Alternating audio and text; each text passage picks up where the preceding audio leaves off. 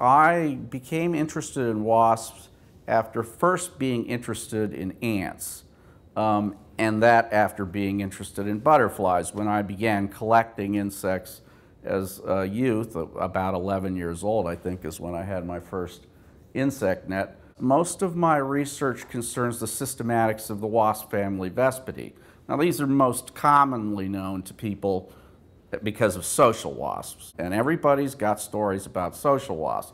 Well, I work on yellow jackets and paper wasps. I travel quite a lot for my research. I also do quite a lot of museum work, visiting other collections, particularly in Western Europe, to study the type specimens. Collecting wasps can indeed be problematic because many of these things, the social wasps, are very pugnacious in defense of their nests and have the ability to make that known to you. And I have no idea of how many times I've been stung, but it's a lot. And, you know, I deserve it because I'm messing with their nests.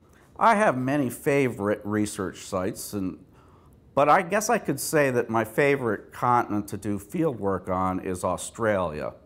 Magnificent fauna. For a biologist, it's beyond compare, really. Recently, the most obvious example of an aha moment for me actually had to do with yellow jackets, and it had to do with the question of whether there are whole Arctic species in yellow jackets. The idea here is that there are species of yellow jackets that are the same species in North America and across Europe, Asia, and so on.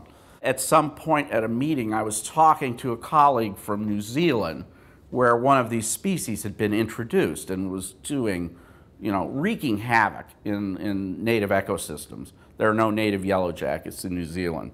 And she told me that someone had done molecular work there and was saying that the North American form was not the same as European and Asian.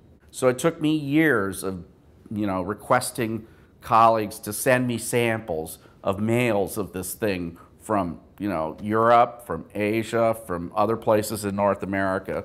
Somewhat over a year ago, I was able to do the dissections. And, you know, it took me like an hour or something, and it was, hey, these things that's different and that's different. It was right there, the culmination of like 8 years of work, plus all the molecular work that the New Zealand colleagues did, and I knocked it off in like a day. That was just amazing.